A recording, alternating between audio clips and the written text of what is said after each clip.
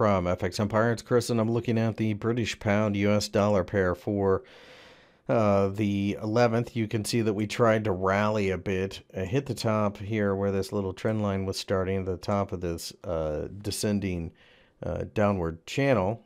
We have fallen to the bottom of it and have bounced since. I think we're going to continue this pattern until we find more value hunters closer to 133. So short term could get a bounce. If we break out the top of the channel, then obviously that's very bullish as well.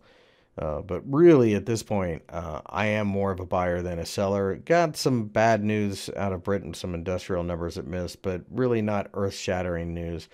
I think it's only a matter of time before we rally significantly. Breaking through the downtrend line at the top of the channel, of course, is a signal to add to a position. If we did break down below 133, then I think we go looking towards 132.